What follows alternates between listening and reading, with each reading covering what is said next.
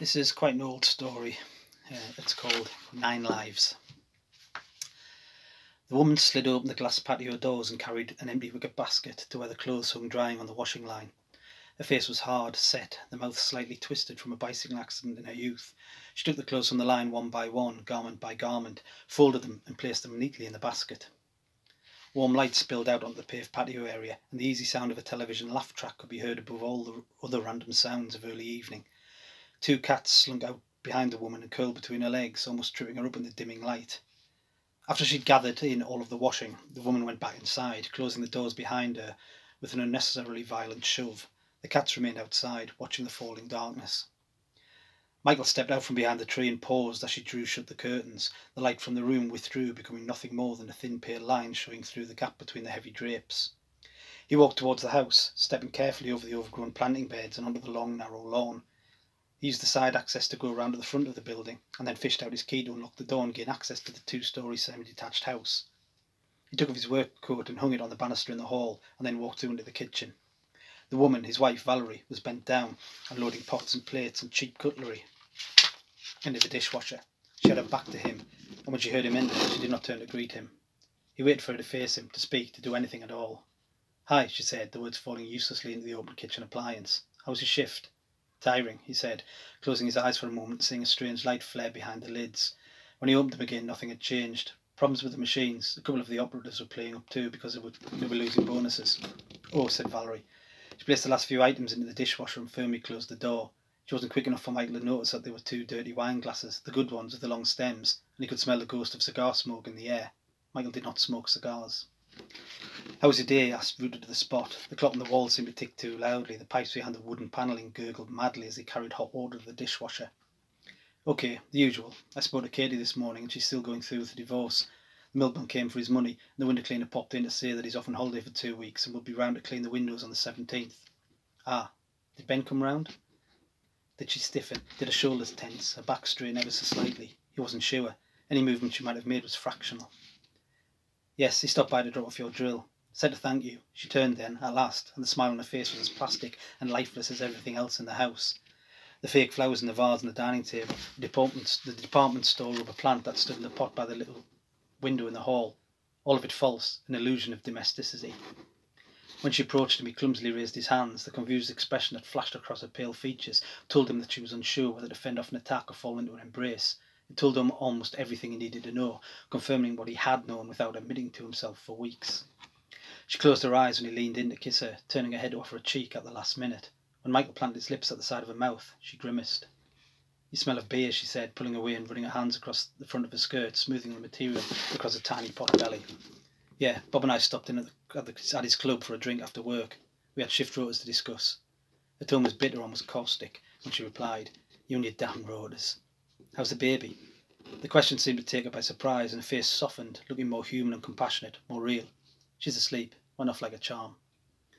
"We're lucky," he said, meaning so much more than the child sleeping peacefully in the room upstairs. Valerie said nothing in return. He followed her through into the living room, wishing that he could reach out and hold her, tell her that everything was going to be fine, that they'd get through it, whatever it was, but that moment had long passed. This was the aftermath. Another of the cats pattered past him as he sat down, its soft warm body brushing against his leg. He suppressed a shudder. He'd never liked cats. He was more of a dog man. Cats were cold, calculating. Dogs were your friends. And more than anything right now, he needed a friend. In the silence that followed, Michael heard the rest of the cats running across the floor in a room somewhere above him. The baby's door was close tight to the frame, but still he feared that the rampant felines would encroach to cause harm. He was all too aware of the old wives' tale regarding cats sitting on the chests of newborns and stealing the breath from their lips. "You want the telly on?" "What? Sorry?" "The telly," she repeated, lowering herself into the chair by the window. "Anything on you want to watch?" "No," he said, unable to meet her gaze.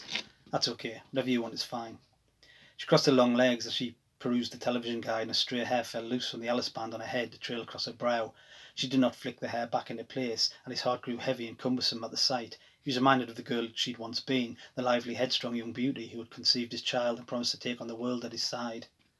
Then he thought of machine feelers and shift rotors. Somehow these things seemed interconnected, like the cogs of some huge industrial machine.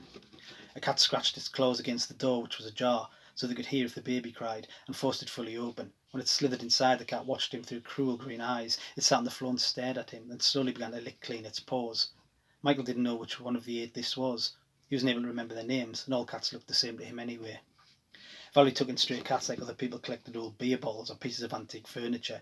It was her thing. She'd always done it. Michael wondered how far her capacity for charity stretched. Ben, her friend from the twice-weekly evening classes she attended to learn about the history of art, had left the army on a medical discharge. He'd returned home from Iraq suffering post-traumatic stress disorder and now lived off state benefits combined with a healthy army pension. He even received a mobility allowance to pay for a new car every 3 years. Michael drove a 10-year-old Volvo with a rotten exhaust pipe and a leaky fuel pump. Somehow it didn't seem fair. Not any of it. Just then the telephone rang, a sudden shrill scream and all that tense silence. Valerie glanced at him over the magazine she was reading, and he shrugged his shoulders. They both knew it would be for her. Nobody ever rang Michael anymore, except to try and sell him insurance he didn't really need. Valerie sighed, got up from the chair on the other side of the room and went out into the hall. When she picked up the phone, her voice changed, becoming light and cheery. He knew it was Ben on the other end of the line before she even said the name. Michael inched forward in the armchair, put his head in his hands. Cats ran in and out of rooms, up and down stairs. Valerie giggled and then dropped her voice to a conspiratorial whisper. Michael was reminded of the time a few weeks ago when he'd come home early from a day shift to find Ben's car parked on the drive. The man lived only 2 or 3 streets away, but still felt the need to be behind the wheel, as if his car represented safety from the outside world. Too afraid to enter the house and discover the thing he feared most, Michael had turned around and headed back to the factory. There he'd locked himself in his office until well after quitting time, waiting for the world to fix itself and wondering what exactly it was that had been broken. A single painful image of that day remained carved into his mind like a scar, the sight of the bedroom curtains closed in the middle of the day. He left the room feeling like an intruder in his own life. When he passed Valerie in the hall, she lowered her eyes to the floor. The smile on her lips was directed into the telephone receiver. It was a smile he had not seen cross her face since before they were married. That smile told him the rest, filled in the few knowledge gaps that remained. Outside, sitting in a fold-up chair in the garage and drinking a cold beer straight from the bottle, Michael watched the sky unfurl like a pair of giant black wings. He thought of his daughter being raised by another man and felt like howling. He considered the logistics of being a weekend father, taking his increasingly distant child to a local park or a matinee show at an out-of-town cinema, followed by a trip to a busy McDonald's restaurant, and shivered despite the warmth of the evening. The cold eye of the moon glared down at him, judging and finding him wanting. The cats showed up one by one, appearing like tiny wraiths in the doorway, settling themselves down on the cold floor beneath the raised aluminium door. Once all 8 were present, they began to purr in tandem, a strange toneless chorus meant only for him. Michael's toolbox was open on the shelf, left there when he'd broken off from trying to fix up the Volvo's exhaust last weekend.